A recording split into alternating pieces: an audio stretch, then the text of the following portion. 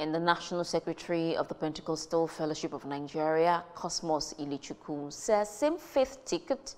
could impede the peaceful coexistence of the country.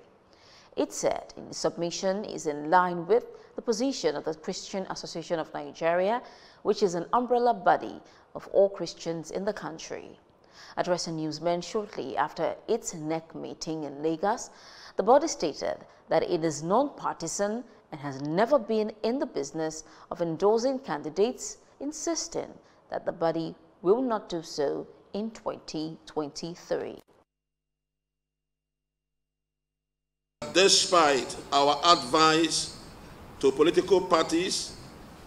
that that same faith ticket, be it Christian or Muslim, will not augur well for the unity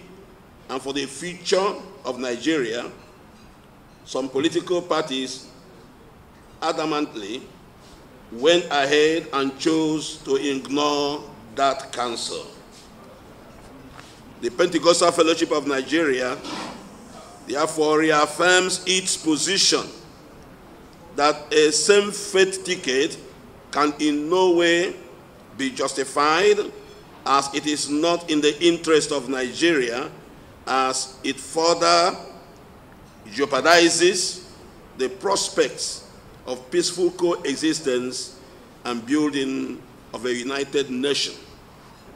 The PFN will continue to mobilize the church to ensure full participation in the political process by all Christians,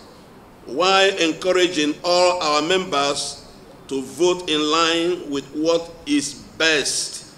for Nigeria and the church at all levels.